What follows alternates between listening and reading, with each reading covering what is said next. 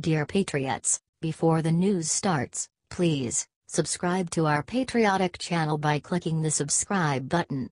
Give us a thumbs up to this video. Don't forget to leave your opinion below in the comments section. Share the news on Facebook and Twitter so you friends see it. Thank you. Record-breaking Trump just did something that no other president in history has done. It is now official. No president in U.S. history has cut the budget as much as Trump. When he took office on January 20, 2017, the U.S. federal debt that was owed externally and internally was around $19 trillion at $19,947,304,555,212, according to Jim Hoft at the Gateway Pundit. Now, let's take a look at what it's at. The president has decreased it to $100 billion to about $19,845,188,460. No president in history has done this in the amount of time that Trump has. No president has reduced the debt since 1997. That's sad.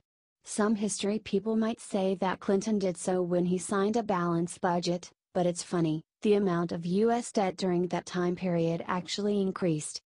You will not see this information shared by CNN, NIT or the Washington Post. They are too busy pushing for a race war.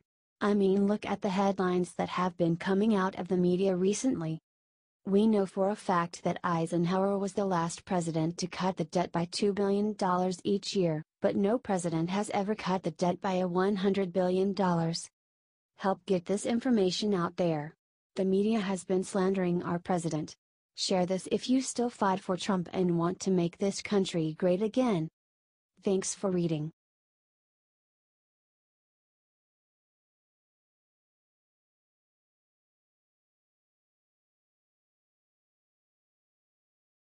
This means War Mattis just leaked something huge about Trump and Afghanistan. Let me start by saying don't worry about Mattis. He didn't actually leak anything he wasn't allowed to. He just happened to let a few reporters know that his Afghanistan strategy meetings with Trump are over. And the results are good. Mattis was on board a military jet to Jordan immediately following the meeting when he revealed the bombshell news. Trump has a new strategy on Afghanistan and he will unveil it to the public on Monday afternoon. Mattis told the reporters, "I am very comfortable that the strategic process was sufficiently rigorous and did not go in with a preset position. The president has made a decision. As he said, he wants to be the one to announce it to the American people. This right here is one of the reasons everyone loves Secretary Mattis so much. He is a hero, a patriot, and loyal to the president. If he is happy, I'm sure it is a winning strategy. Hey, let's help them out by sharing the good news out. My guess is every American will be glad to have an actual plan to win this 16-year war."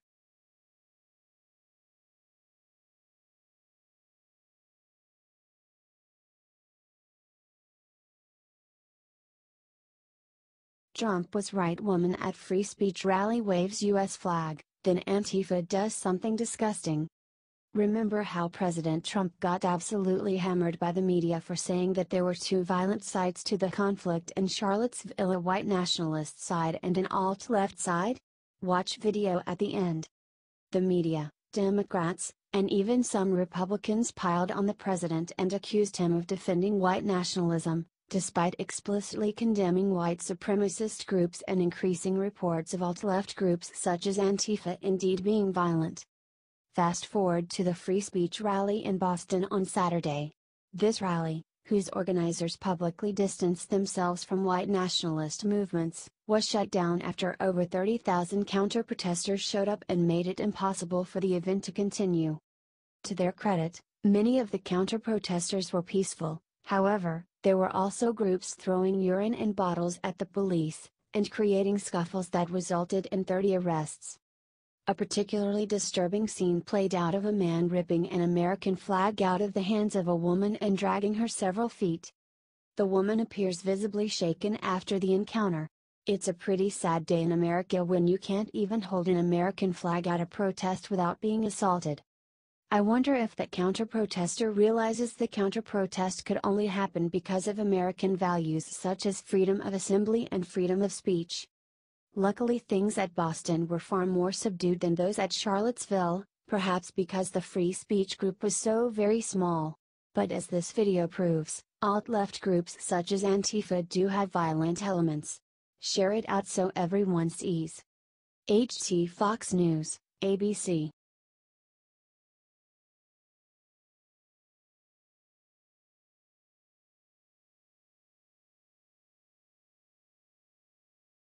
What Newt Gingrich just said about McMaster has everyone shocked. While many of us think it's time for Trump to get rid of McMaster, Newt Gingrich has said this. He is the right person, in the right place, at the right time, Gingrich recently said. We are fortunate to have him serving the country. In fact, he titled his recent op-ed for Fox News, "We are fortunate to have H.R. McMaster as National Security Advisor." McMaster has recently ousted several Trump loyalists from the National Security Council, which has led many to be very concerned about where his loyalties really lie. Billionaire Republican donor Sheldon Adelson has reportedly removed his support of McMaster, having learned that he is anti-Israel. Is Trump about to fire another member of his administration? Would that be good? Or bad? Trump recently said General McMaster and I are working very well together. Which way should Trump go? He said the president was very clear and that he called on all Americans to take a firm stand against the bigotry and hatred. McMaster has become a very controversial figure. Do you think it's okay for him to stay? Comment yes or no and share to gather comments so Trump knows what the people want. H.T. Breitbart.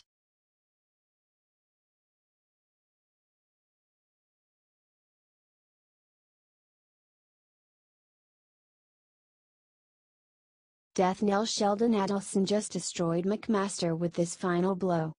National Security Advisor H.R. McMaster has been under heavy criticism recently, after he fired several National Security Council officials, signaling that he is a globalist who favors Obama holdovers.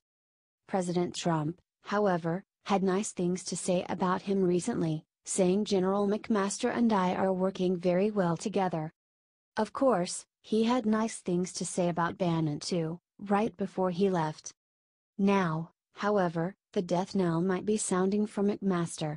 One of the most influential donors in the Republican Party, Sheldon Adelson, is reportedly quietly offering his support to get rid of McMaster.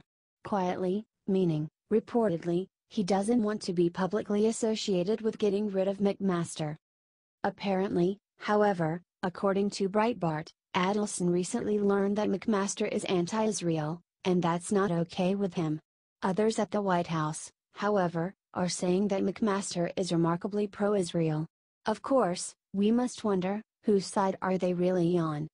I must add, Bannon is no fan of McMaster, and Bannon is back at Breitbart. You decide. Do you think McMaster needs to go? Speak your mind in the comments on FB, then share to gather everyone's point of view, so Trump knows what the American people want.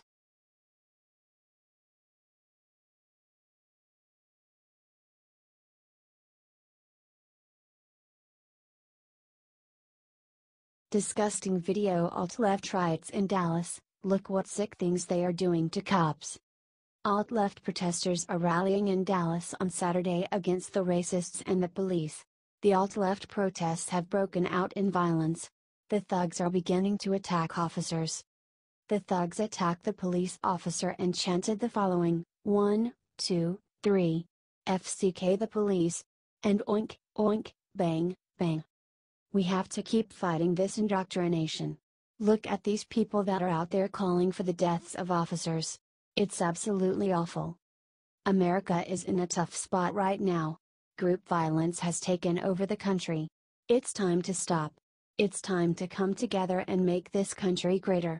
Anyone that advocates for violence against police is against this country. Share this and expose the alt-left for the monsters they are.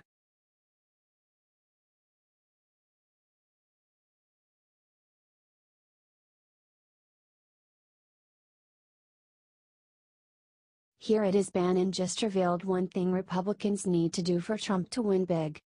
Steve Bannon only just left the White House on Friday morning and already he is making tsunamis instead of just waves. For some reason, he has been giving tons of interviews to the leftist media and even dropped the secret of how Trump can still win big. Bannon said that all the Republicans need to do is back the president and we will win. Steve Bannon told the WP. If the Republican Party on Capitol Hill gets behind the president on his plans and not theirs, it will all be sweetness and light, be one big happy family. However, it was not all roses with Bannon in the interview. He went on to say he predicts Republicans will continue to fight against the president and 2018 will be an all-out war. Bannon also told the liberal media that Trump's White House was the most divided in the history of the country. No administration in history has been so divided among itself about the direction about where it should go. So it is still impossible to tell what side Steve Bannon is playing for right now, but that seems to be where he likes it. I just wish he would quit giving all the scoops to liberal newspapers instead of us who actually support the president. That just helps them get more views, fans, and resources. Anyways, do you think that the Republicans in Congress need to rally behind Trump and get health care and taxes finished before their November vacation? If so, share this out and let them know the voters are coming.